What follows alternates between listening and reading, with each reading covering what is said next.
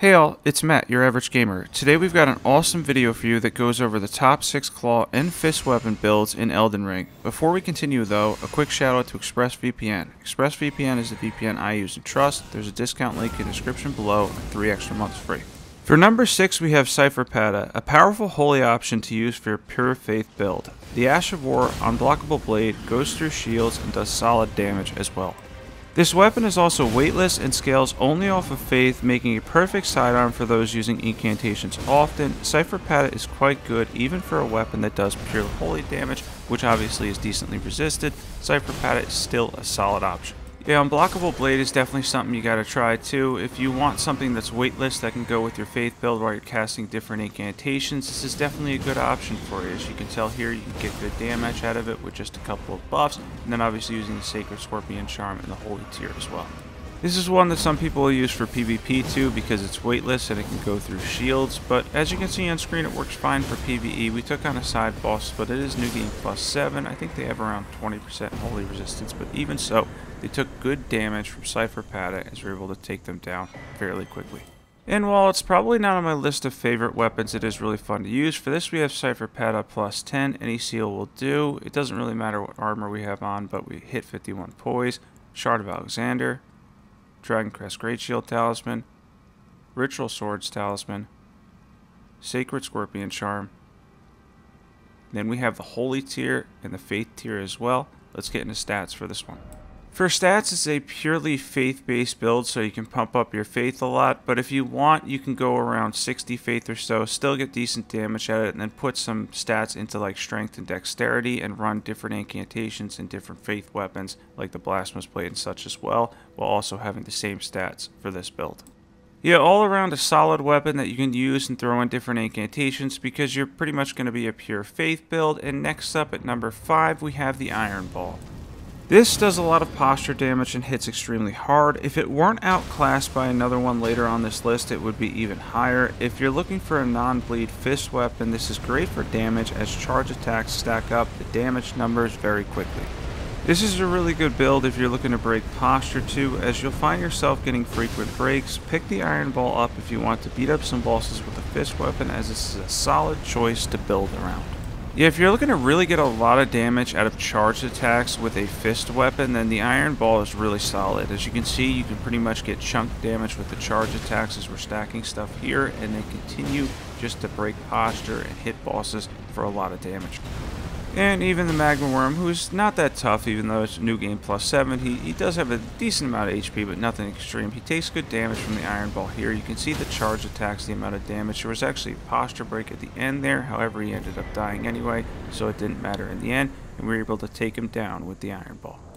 For equipment, we have the Iron Ball, preferably plus 25. I was using Craig Blade on it. Any seal will do. We hit 51 poise. We had the Dagger Talisman because you're going to get those critical breaks in. We have the Ritual Swords Talisman, Axe Talisman, Dragon Crest Great Shield Talisman, and then we have the Faith Tier to add some buffs, and then we have the Charge Tier as well. Let's get into stats.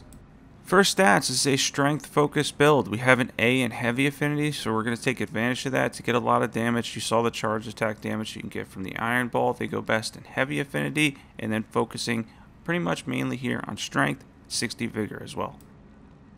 At number 4, we have a variant on what's normally a bleed build, as we saved the Blood Claws for later in this video to show off something cool you can do with Raptor's Talons. Now, the Raptor's Talons have a C in Flame Art, and we threw Flaming Strike on them for a lot of damage. And as you can see here, we're able to get a really good amount of damage on Margit. We just took on some side bosses. I think we took a main boss on later in this video, but it was just a small video that I wanted to do on fist and claw weapons. Anyway, we did good damage to the Margit in the Outless Plateau with Flaming Strike, and then building up on successive attacks. Having them in Flame Art, the Raptor's Talons really shine. They're a solid weapon if you want to use them as a faith build. A little bit of a variant on the normal type build, but it's pretty awesome to use them this way. Yeah, I was surprised at the damage I was able to get with them in Flame Art, but we have the Raptor's Talons in Flame Art, preferably plus 25 with Flaming Strike. We hit 51 poise. We have the Shard of Alexander, Dragon Crest Great Shield Talisman, Ritual Swords Talisman, Fire Scorpion Charm. Then we have the Faith Tier and Fire Tier. I was using Margit Shackle, by the way, for those wondering what that is, and we're going to get into stats now. So for stats, again, here we're faith based. You can do this as a pure faith build, get a ton of damage out of it in Flame Art, and then you can throw in any incantations you like or any type of faith build, Ancient Dragon, Lightning Strike, anything with that, and you can kind of combine those builds together to make a solid build around the Raptor's Talons in Flame Art. I want to quickly show an additional clip here, by the way, what you can do with Flaming Strike against some of the tree avatars in the game. If you're interested in absolutely destroying them, you can do that even with the Raptor's Talons, despite them having not a lot of range, because Flaming Strike goes really well with them and it can turn into a really powerful build. Yeah, this is a really good combination. I didn't really think of this combination until now in terms of using this with claws, but the fact that you can put Flaming Strike on it gives you a little bit of an advantage, and it's going to give you some additional range with claws, as you can see on screen here, so you can take advantage of that. Now that's the easier tree avatar in Caleb, but even so, we got to admit that the damage there is quite good. The damage that we got from Flaming Strike while using claws is substantial. That's definitely something to check out. And next up here, at number 3, we have Bloodhound's Claws. This is due to their solid scaling and heavy affinity and the ability to put Blood Flame on them for even more damage. These are awesome claw weapons and possibly the best in the game for pure damage when not factoring in status effects. Bloodhound's Claws are certainly something you'll want to try if you're looking for a claw weapon that can build up a ton of damage and get 100 bleed with the base amount that's 60 in Blood Flame Blade that adds 40 more. They make for an excellent build. Yes, you can see on screen here in the combination with Blood Flame Blade, we're able to get a lot of damage. It's only Godric after all, but he is decently tanky when you get the, last scaling journey, which is New Game Plus 7. We're able to hit him for a decent amount of damage and bleed build up in combination and take him down fairly fast. By the way, if you're following at this point and you're not subbed, definitely be sure to hit that subscribe button. You're not going to want to miss out on all the awesome Elden Ring content we've been doing on this channel lately. It's been a ton of fun. We're going to keep at it and then continue the game through DLC, obviously, as well, and I can't wait. For equipment, we have Bloodhound's Claws in heavy affinity. We had Endure on them. We have the White Mask. We have Dragon Communion Seal, Malignant's Prosthesis, Lord of Blood's Exaltation, Rotten Wing Sword Insignia, Dragon Crest Great Shield Talisman, Faith Tier, and Thorny Tier as well. Let's get into stats.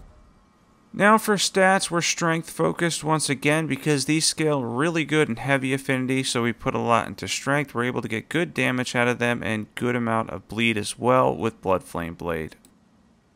At number 2, we have the Star Fist, which are a step up over the Iron Ball. They do solid damage with the charge attacks, but the benefit here is that you can add Blood Flame Blade for 85 total bleed as well. These are probably the best overall fist weapons to combine both damage and bleed. Although they won't beat number 1 on the list, they're still up there. You can build around the Star Fist well too, since it's great heavy affinity with an A, which can give you awesome damage as a strength build. You can pick these up in the capital by the Coliseum, and once you get them, you'll likely find yourself using them more and more. I'm not the biggest fan of fist weapons in general because of the short range, but even I will admit the Star Fist are great, as is number 1 on this list as well.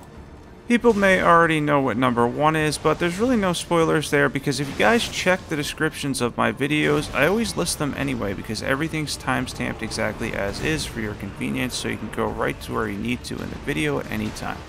And we're going to take Radahn on New Game Plus 7. We're going to take on Radahn with the Star Fist. We're going to try to get in as many charge attacks as we can. Try to build up a little bit of bleed as well and see how much damage we can do. Yeah, the Star Fists are something that I'm coming to like more and more. I realized how powerful they are. They definitely are a step up from the Iron Ball. Although I'm not sure if they do the same posture damage. The Iron Ball seems to do more for me. Maybe it's just, I don't know, I'm getting better hits with it, but yeah, you get good posture damage out of the Star Fist too. The bleed build up though is what absolutely brings it over the top and makes it beat the Iron Ball.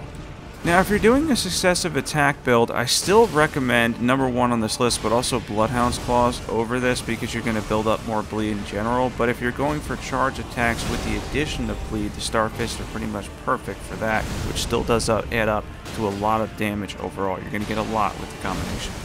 And Radahn is going to go up so he can come back down as a meteor, and what he does, we're going to rush him and try to finish him off with charge attacks. As you can see, we did get a bleed proc in there even using charge attacks, and for a lot of the bosses you're going to build up posture damage too. Alright, time to run over to Radahn and try to finish this battle as quickly as possible. Radahn's not too challenging of an enemy, though he does hit hard. There we got a really powerful charge attack, and we were able to finish him off with the jump attack, take down Radahn with the Star Fist build.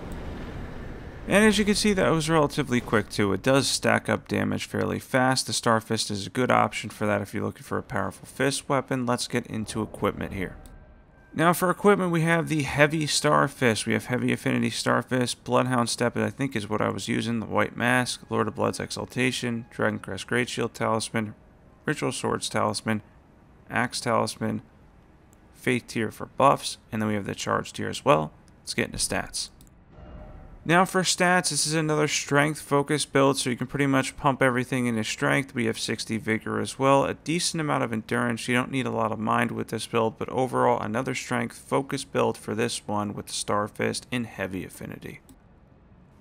And number one on the list is the easiest one for me, and that's the Venomous Fang. After the buff to claws in 1.09, these have been more powerful than ever in PvE. The Venomous Fangs are now incredible and extremely powerful. They're amazing in blood affinity, allowing you to proc both Kindred of Rot's Exaltation and Lord of Blood's Exaltation for 40% more damage just from those two talismans alone, and then another 10% from the White Mask or the Mushroom Crown. These are easily number one on my list, as I found myself going back to these a lot. You can get these in the Abandoned Cave, which is early too. In the room before the boss where you get the Golden Scarab, the Venomous Fang are a powerful weapon that you can get really early in Eldenring. And for equipment, we have the Venomous Fang, plus 25 preferably in blood affinity. We had Royal Knight's Resolve, White Mask, and then we have Lord of Blood's Exaltation, Rotwing Sword Insignia, Kindred of Rot's Exaltation, Millicent's Prosthesis, and then we have the Thorny Tier, Faith Tier for buffs. Let's get into stats. Now for stats on this one, this is a Dexterity and Arcane build. It will actually show that it has a C in both Dexterity and Strength, but it leans more towards Dex, so pump more into Dexterity and then go with 45 Arcane to meet that cap that it has around 45. Thanks for watching this one. I hope you enjoyed my list of the top 6 claw and fist weapon builds in Elden Ring. This was a fun one to do as I don't use these that often, so it's cool to mix it up. By the way, I've been dealing with a tooth infection that's been kind of rough. Hopefully this gets cleared up soon. It's been going on for way too long.